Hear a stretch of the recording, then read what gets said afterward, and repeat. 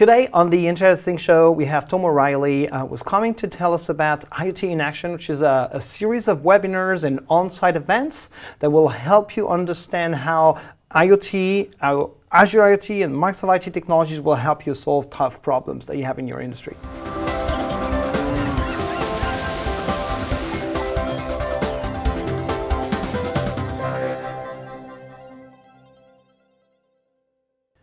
Thanks for watching the Internet of Things show. I'm Olivier, your host. I'm here with Tom Reilly. Tom, how are you? I'm great. Thanks so much for having me. Of course. So Tom, can you please introduce yourself to our audience? They don't know you yet. Sure.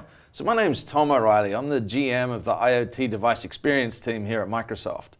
So we're one of the oldest teams here at Microsoft that came out of the old Microsoft embedded business. Okay. And what not a lot of people know is that a lot of the MRI machines that you use, or industrial valves, petrol pumps, elevators, a lot of those things actually have a Microsoft operating system on them. It's not just laptops and tablets. Got it. And as connectivity has become so pervasive through so many different industries, that embedded business really became the heart of what we consider our IoT device experience team. Got it. Got it. So you're here to tell us a bit about something that your team is driving, which is which is a series of webinars called IoT in Action, right? That's right. So we have the IoT in Action series. It's both an in-person event series that we've been running around the world, as well as a webinar program. Okay. And the webinar program, we really focus in on spotlighting particular industries by understanding from industry experts what are the challenges in a particular industry, whether it be energy or healthcare or agriculture, any of those. Okay. And really understanding what are the market forces that are driving digital transformation in those areas. And then we invite partners to come in and tell us how they're making use of these opportunities that confronted and how they're building repeatable solutions to go and help customers. So it's kind of a bi-directional event, right? So you're basically inviting these partners to talk to customers. There's kind of like these three-headed discussions that are happening there. Exactly. And what we're trying to really do here is bring IoT to life. There's so many of these IoT projects that are often science experiments and are struggling to get past into that next phase. In addition to that, one of the things that Microsoft has always done is really invest back into the IoT ecosystem or into the partner ecosystem. And in doing so, we're building a whole bunch of open source reference designs that, again, focused on these core industry verticals to help people really jumpstart, get faster at deploying, and be able to use a lot of the repeatable code that comes up. How you connect a device, provisioning, data management, security, those sorts of things. Awesome. So you were saying that these focus generally for each of these events on a specific vertical or area, right? Right. And so there's one that's coming soon. It is. Which is about powering energy and using Azure IoT or Microsoft IoT in general, actually, because we're talking about devices that connect to the cloud, but sometimes they're running Microsoft operating systems. So you were saying that your team actually historically was in that business of selling Windows embedded and point of service and other ones like that, dear to my heart. Yeah. but that business actually extended to the cloud as well, right? It has. So I mean, the reason why we're called device experience is that, look, we still work with thousands and thousands of OEMs in building their devices. But now it's trying to help them get that connected to the cloud. Even if they don't use a Microsoft operating system, they might use different ones. That's fine as well. We have to be able to be inclusive in all of those things. Energy's a big one at the moment. It's always top of mind when we're talking to a lot of companies about wanting to have a carbon neutral footprint or be more responsive in terms of their ability to take on a lot of the dynamic changes that are happening in demand for energy. Okay.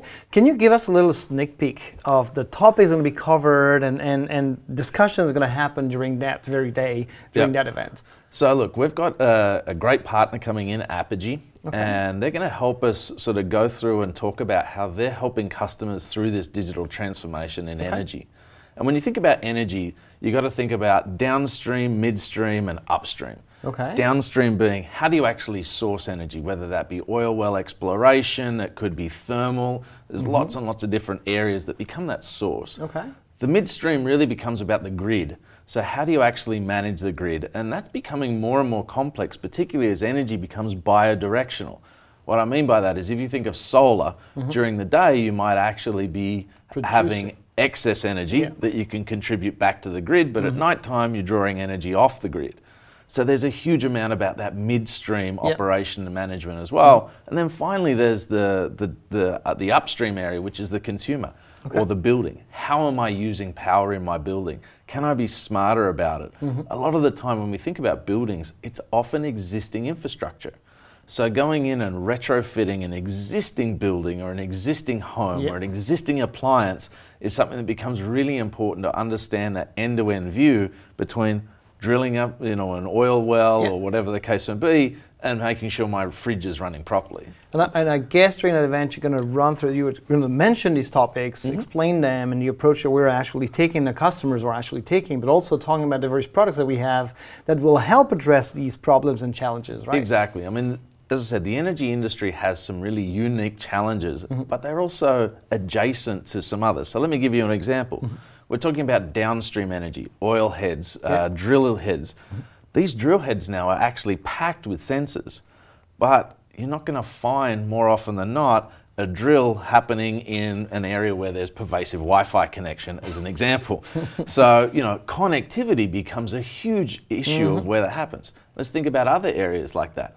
Agriculture is another good example where those same connectivity issues and challenges certainly come up. We also look at the proximity of repair, the proximity of how we're able to put more and more of the intelligence that's generated on the cloud and get that out to the edge. When you think about Azure IoT Edge, our ability to execute ML models at the edge, our ability to limit the amount of data that you actually need to transverse across the network. These are all key challenges that customers are trying to really wrestle with. And there's no better way to sort of help customers with that than show actual examples and solutions that have been built by other partners. Awesome. I hear it's not just about showing, right? There's going to be some hands-ons as well, right? Yeah, so as we go through different segments in the series, we are actually going to have a few specials that come up on different products and so on, where we are going to show some demos. The energy one, we're really going to, as I said, focus on what are the core industry challenges, how is this company Apogee helping their customers solve it, and Microsoft has actually released an open source design that anyone can use. It's free, it's available on GitHub, where you can actually use these reference designs and create your own IP on top of them as well. Awesome. So when is the date for that? So the date for this one, hang on, there we go. There you go. So the first one that's coming up is going to be on the 31st of July, so not long from now. You'll see here that we've got a whole series of these coming up. So we're going to be talking about energy, we're going to be talking about agriculture, and then recently announced we also had Azure Sphere. And we're going to run a two-part series on that. One's going to be an in-depth introduction for people that are interested in Azure Sphere. And then we'll follow it up with an unboxing of the test kit or the development kit with the guys who actually develop the product. So that's super exciting. Don't spoil it too much, because we're going to talk more on the IoT show about these other webinars when we come closer to them, right? For sure. Awesome. And if you miss them, actually, they will be available on demand as well, correct? That's right. So all of the webinars that we film, you can watch them live with us, and that way you can interact with the team and put in Q&A.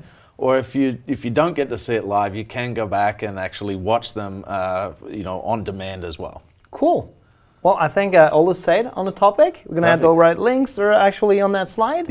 And we hope you guys can make it for this first IoT in Action webinar on the energy efficiency and leveraging Azure IoT for implementing your solutions. Perfect. Thanks so much. Thanks for watching the IoT show, and don't forget to subscribe.